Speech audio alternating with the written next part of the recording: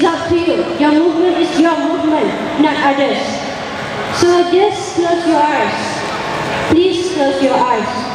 Then you know, you can feel the energy around you going to move your body in exactly the way your body wants to move. It's not the otherwise. Just follow it. Don't think.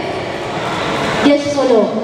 Follow your heart, follow your body, follow the direction of the movement.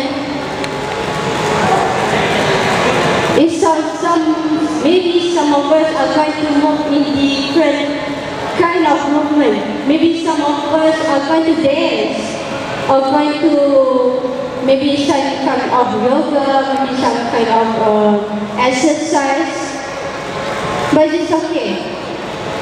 It's how your body to feel yourself.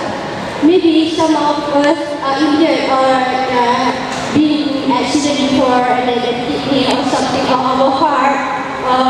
We are facing the pressure from work. This is how your body can feel yourself.